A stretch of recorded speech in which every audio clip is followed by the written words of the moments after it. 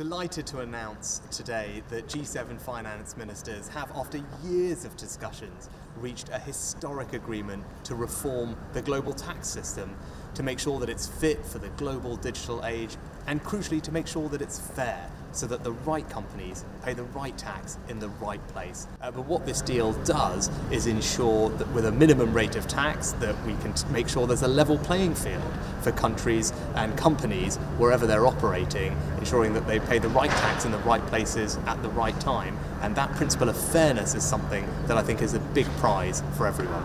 It is a historic moment, but that's not the end of the journey. The next step is the G20 summit, chaired by my colleague Daniele, and we're looking forward to being in Venice next month to conclude these discussions in that group and then beyond through the OECD.